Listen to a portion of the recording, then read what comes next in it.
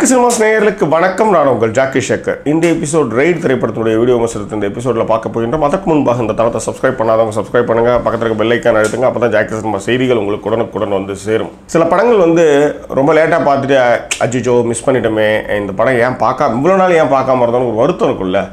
இந்த ரைடு படம் பார்த்தபொழுது எனக்கு அப்படி ஒரு வருத்தம் தான் எனக்கு மேலிட்டுச்சு. இவ்வளோ ஒரு அற்புதமான ஒரு படம், ஒரு திரைக்கதை, நான் நிஜமாலுமே அதை எக்ஸ்பெக்ட் பண்ணவே இல்லை.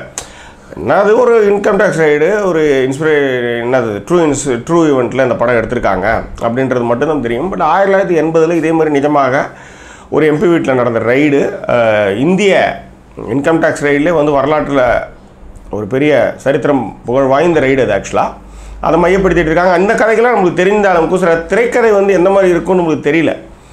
ரீசெண்டாக ஹாட்ஸ்டார் அந்த படத்தை நான் பார்க்கும்பொழுது நிஜமாலுமே நான் வந்து மெய்மறந்து ரசித்தேன் அந்த படத்தை.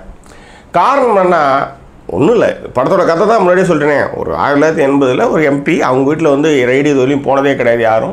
ஆனால் ஒரு ஏகப்பட்ட தொழில்கள் நடக்குது, கோடிக்கணக்கான ரூபாய் வந்து வருவாய் இழப்பு அரசுக்கு ஏற்படுது, நிறைய வரி ஏய்ப்பு செய்கிறான்றது நல்லாவே தெரியும். இருந்தாலும் அவர் தான் வந்து அந்த ஊரை வந்து மிகப்பெரிய டானு, அரசியல் செல்வாக்குள்ள மனிதர், பிரதமரே நேரில் சந்திக்கக்கூடிய அளவுக்கு அரசியல் செல்வாக்குள்ள மனிதராக இருக்கக்கூடிய ஒரு நபருடைய வீட்டில் இதுவரையிலும் யாரும் இன்கம் டேக்ஸை பற்றின எந்த தகவல்களையும் எந்த கேள்விகளையும் கேட்காம இருக்கிறாங்க. அதை வந்து அமிப்பட்நாயக் அப்படின்ற ஒரு ஆஃபீஸர் ரைடுக்கு போய் அவர் வந்து அதை கண்டுபிடிச்சாரா, அவர் சந்தித்த பிரச்சனைகள் என்ன அப்படின்றத திரைப்படத்தின் கதை. இந்த ஒன்லைன் கதை. பட் ஸ்பாய்லர் சொல்கிற இந்த இடத்துல நான் சொல்கிறேன், தயவுசெய்து படம் பார்க்காதவங்க படம் பாருங்கள், அதுக்கப்புறம் கூட அதை பாருங்கள்.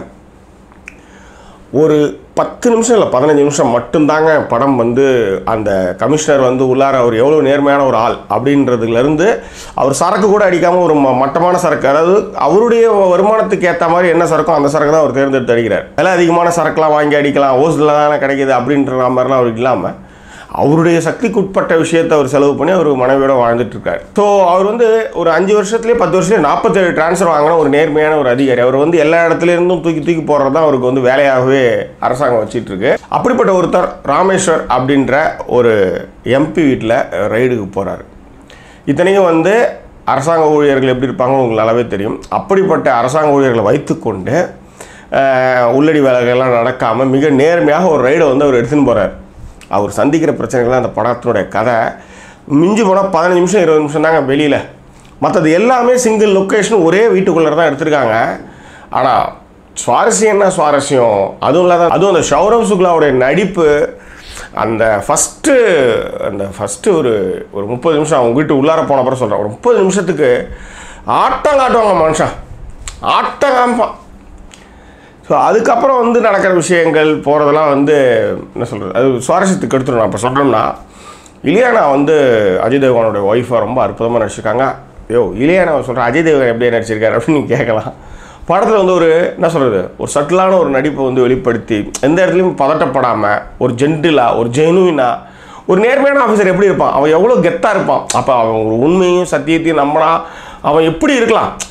அப்போ ஒரு டயலாக் ஒன்று வரும், நீ பணம் வாங்க மாட்டேன்ற, என்னத்தை நீ வந்து சோகத்தை கண்டுட்ட அப்படின்னு கேட்குறப்ப ஒரே ஒரு அர்த்தம் சொல்லுவான், படுத்தா நான் தூங்கிறேன்னுவான். இதே பணம் வாங்க மாட்டேன், என்ன சோகத்தை நீங்கள் கண்ட அப்படின்னு, நான் படுத்த தூங்கிடுவேன் நான் நிம்மதியா அப்படின்வான். ஸோ அந்த மாதிரி அந்த நேர்மையான போலீஸ் நேர்மையான அந்த கமிஷனர், இன்கம் டேக்ஸ் கமிஷனர் எப்படி இருக்கிறாரு அப்படின்றது ஒரு எடுத்துக்காட்டாகும். அதே மாதிரி தன்னுடைய ஒர்க்கர்ஸ், அதாவது 10ஆம் தேதி வருவாங்க, 11ஆம் தேதி 12ஆம் தேதி 3 நாள் அந்த வீட்டில் இருப்பாங்க. 3 நாள் அந்த வீட்டில் இருப்பாங்க. ஸோ அப்போ வந்து அவங்களுடைய லேடி ஒர்க்கர்ஸ் எப்படி, அவங்க கூட ரைடுக்கு வந்தவங்க போலீஸ் ஃபோர்ஸஸ்லாம் எப்படி, அதுக்கு முன்னாடி அவர் என்ன மாதிரியான முன்னேற்பாடுகள்லாம் எடுத்தார். அதே மாதிரி அந்த ஆள் வந்து அங்கே ராஜா மாதிரி கையை வச்சா அவ்வளோதான் ஊரே திறந்து வந்துடும், அந்த மாதிரி சூழ்நிலைகள்லாம் அவர் எப்படி சமாளித்தாருன்றதெல்லாம் வந்து மிக சுவாரஸ்யமாக திரைப்படத்தை வந்து எடுத்திருந்தாங்க. ஸோ இதில் வந்து முதல்வன் படம் மாதிரி ஒரு சீன் ஒன்று வந்து ரொம்ப பவர்ஃபுல்லான ஒரு சீன் ஆக்சுவலாக அந்த படத்தில். ஏன்னா அந்த ராமேஸ்வரன்றது மிகப்பெரிய ஆள், டானு, எம்பி.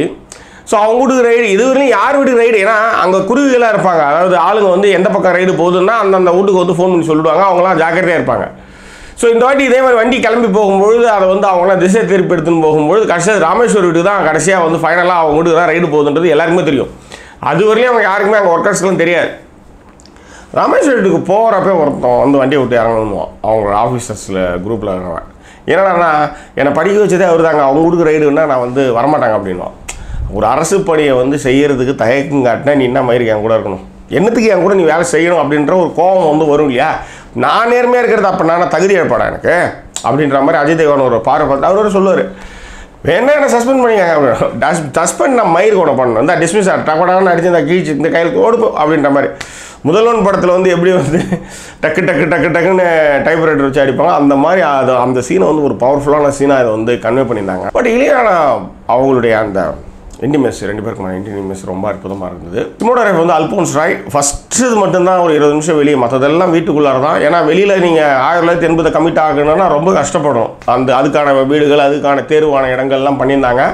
லாங் ஷாட்லாம் நிறைய ட்ரை பண்ணியிருந்தாங்க. மியூசிக் வந்து அமித் திரிவேத் பண்ணியிருக்காரு. 2 சாங் எனக்கு ரொம்ப பிடிச்சிருந்தது இந்த படத்தில். அதே மாதிரி திரைப்படத்துக்கு வந்து ராஜ்குமார் குப்தா தான் இயக்கியிருக்காரு.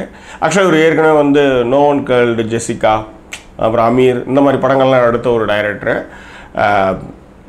இந்த படத்தோட மிகப்பெரிய ப்ளஸ் என்னென்னா அந்த ஃபஸ்ட்டு ஒரு 15 நிமிஷத்துக்கு அப்புறம் ஒரு வீட்டு உள்ளார இவ்வளோ சுவாரஸ்யமாக அந்த கதையை சொல்ல முடியுமா, இவ்வளோ சுவாரஸ்யமாக ஒரு ரைடு போனாங்க அவங்க வந்து படத்தை எடுத்துகிட்டு வந்தாங்க அப்படின்னு சொல்கிறது வந்து பெரிய விஷயம் இல்லை. பட் அதை அவ்வளோ சுவாரஸ்யமாக சொன்ன இந்த படம் வந்து நிஜமாகவே ஒரு பார்க்க வேண்டிய ஒரு திரைப்படம். நிறைய பேர் வந்து இந்த டைம் பாஸ் கேட்டகரோட பண்ணல. ஆக்சுவலாக இதுக்கு ரிவ்யூ வந்து ரொம்ப கம்மியாக தான் வந்து நினைக்கிறேன், ஐ திங்க் ஸோ. பட் நீங்கள் வந்து இந்த படம் பார்க்கலாம், தயவுசெய்து ஹாட் ஸ்டாரில் இந்த படம் வந்து கிடைக்கிது, அவைலபிளாக இருக்குது. நீங்கள் பணம் கட்டாட கூட நீங்கள் வந்து பார்க்கலாம். ஸோ வேற என்ன இதில் உங்களுக்கு ஓகே சாரி வார்த்தை சொல்ல மாட்டேன். ஓகே, இந்த திரைப்படத்துக்கு ஜாக்கி சினிமாஸ் சொல்லக்கூடிய மதிப்பெண் 5க்கு 3.5. இந்த திரைப்படம் பார்க்க வேண்டிய திரைப்படம் என்று ஜாக்கி சினிமாஸ் பரிந்துரைக்கின்றது. வேற என்ன மீண்டும் வேறொரு எபிசோடு உங்களை நான் சந்திக்கிறேன். நன்றி கூறி விடுவது உங்கள் ஜாக்கி சேகர். வணக்கம்.